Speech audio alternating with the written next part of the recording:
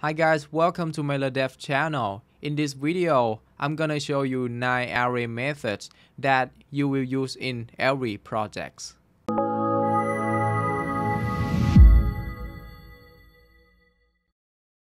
The first method is the map method. Map method is by far my favorite in JavaScript.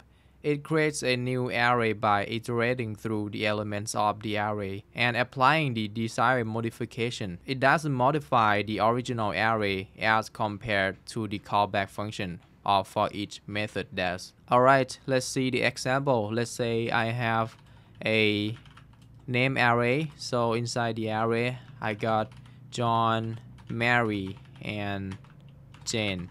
And then if I want to iterating through the elements inside the array, I can use map method. So I can do this. I'm gonna create a new variable called last name. And then I'm gonna loop through the array using map method.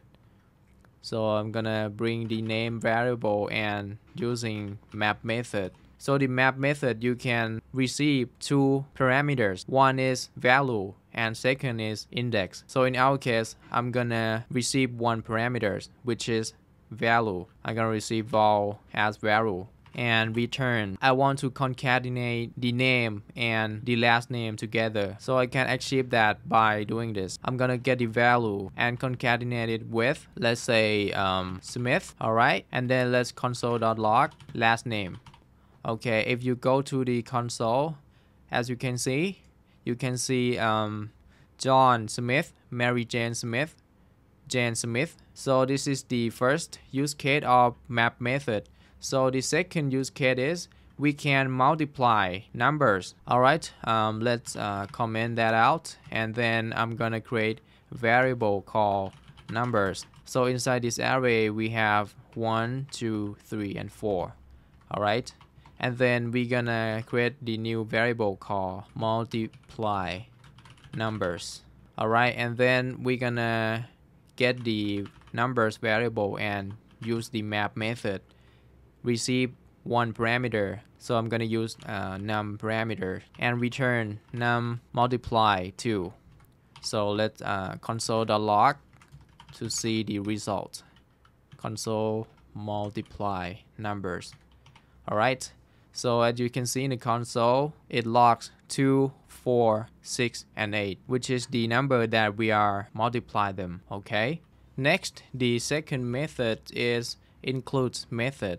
So the includes method returns a boolean value after checking if the desired element is present in the array or not. I always use this includes method when working with APIs to check if some value exists in the array or not. Okay, let's say I have a my cars, and inside this array I got Lambo, Honda, and Ford. Alright, so if you want to check the value inside the array is exists in the array or not, you can use this method so easily.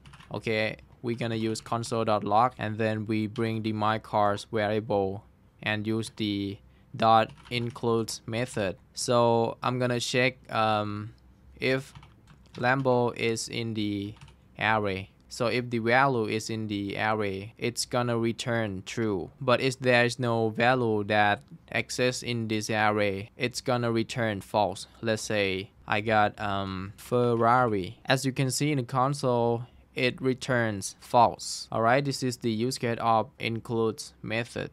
Next, the join method. So the join method is specially used when we want to join all the elements of the array using some separator and return a string. The default separator of join method is a comma if you don't pass any value as an argument. So let's see the example. Let's say I have a let animals, and then I'm gonna use the emoji. So first is bunny. Second is monkey. The third is horse. And the fourth is elephant. Alright, and then if I want to join this animal together, I can use join method. So let's console.log and we use animal.join. That's it.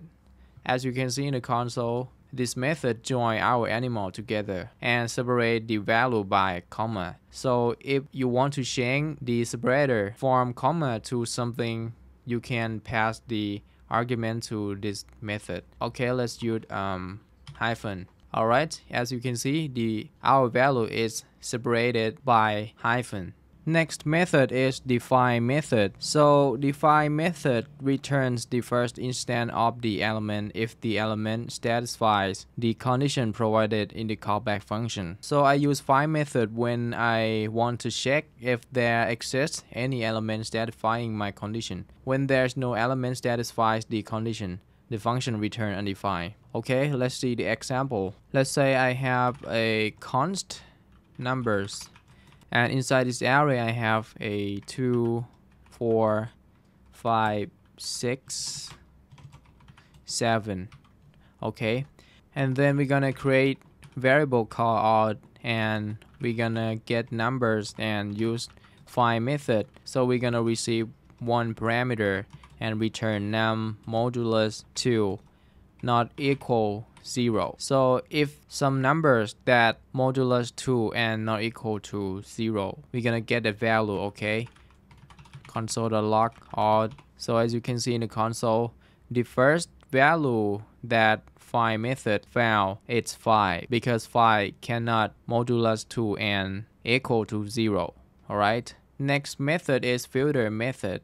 The filter method creates a new array with the elements that satisfy the condition we specify for it. This method takes a callback function in which you have to specify the condition. So let's say we have const numbers, and inside this array we have 4, 2, 6, 9, 10, 13, 5. Okay, and then I'm gonna use filter method. So we're gonna create another variable called even number, and we're gonna get the numbers and use filter method. So filter method, we're gonna receive one parameter num, and then we're gonna return num modulus 2 equal 0. So if the number inside this array that modulus 2 and equal to 0, we're gonna get that value. Alright, we're gonna console.log and log even number. Alright, as you can see in the console, we got 4, 2, 6, 10 that modulus 2 and equal 0. Here the filter method return a new array with all the even numbers as that was our condition. Next method is reduce method. The reduce method executes a reducer callback function. Think of it like when you are adding multiple numbers in real life. You'll start with the first value and iterate other numbers while adding the values one by one. The reduce method does something similar, and finally, you'll end up with one single value. Apart from adding, it can perform a lot of things which you may want. So let's say I have const numbers, and inside this array, I have 1, 2, 3. And next, we're gonna create another variable called sum. So we're gonna use reduce number to sum our value, and we're gonna take the numbers and use reduce method. So the reduce method gonna take two parameters. So the first parameter is previous value and the second is current value, and we're gonna return it. So we're gonna return previous value plus current value. Alright, let's console.log sum. So as you can see in the console, it logs 6, which is the value that we use reduce to sum. So reduce method doesn't modify the original array. The next method is concat method. Concat method is used to merge arrays. It returns an entirely new array without modifying any of the arrays provided. So let's say we have let num1, and inside this array we have 1, 2, 3. And the next array we have num2 and 4, 5, 6. Alright, so if I want to merge these two arrays together, we can use concat method. let's create another variable called concat num. And then we're gonna take the num1 and use concat method. And then we're gonna pass the num2 variable to it. Alright, let's console.log concat num. So as you can see in the console, it logs 1, 2, 3, 4, 5, 6. So this is the array that we merged them together by using concat method. Next method is slice method. The slice method is used to slice a part of the array. It doesn't change the original array and creates a new deep copy of the array. This is useful when you don't want to alter your original data and instead take a copy or slice of the array. Okay, let's see, we have const emojis. So inside this array, we're gonna use some emoji. So you can use whatever you want.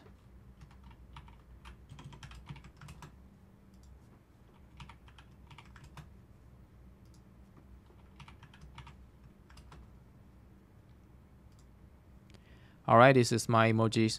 And then we're gonna use the slice method. Okay, I'm gonna console.log and we're gonna take emojis variable and use slice method. So slice method take two arguments. I'm gonna pass 0 and I'm gonna pass the 2 argument.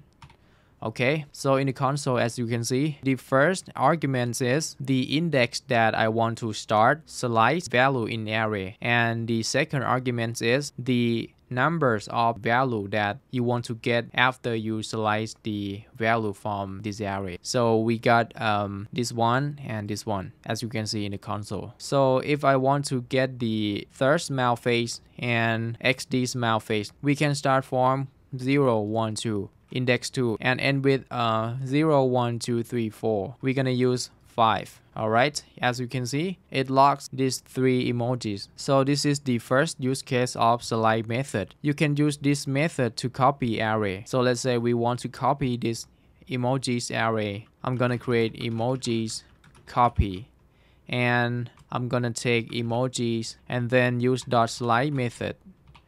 Let's console.log emoji copy.